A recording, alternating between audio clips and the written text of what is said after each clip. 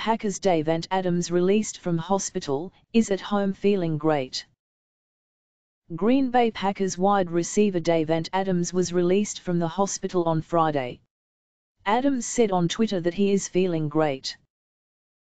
Adams was carted off the field and taken to the hospital during the Packers' win over the Chicago Bears after taking a brutal and dirty helmet-to-helmet hit from Bears linebacker Danny Trevathan, who was the first player in 4 years to be penalized for a crown of the helmet hit, according to former head of officiating Mike Pereira. Click here for the replay. Adams' mouthpiece popped out of his mouth before he hit the ground, while teammates Jordy and Randall Cobb were motioning for medical personnel to attend to Adams almost as soon as the hit occurred. He remained on the ground for several minutes before being placed on a stretcher and carted off, waving his arms to the crowd on his way out of the stadium. Packers coach Mike McCarthy confirmed the obvious on Friday, stating that Adams is in the concussion protocol, per ESPN.com.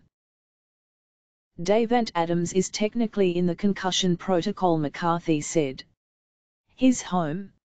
Had a chance to visit with Davante briefly last night. He's rambunctious and ready to move forward. But yes. He's home and everything looks good. Adams' status for Week 5's game against the Cowboys is up in the air, but the safe bet seems to be on him missing at least some time before returning to play.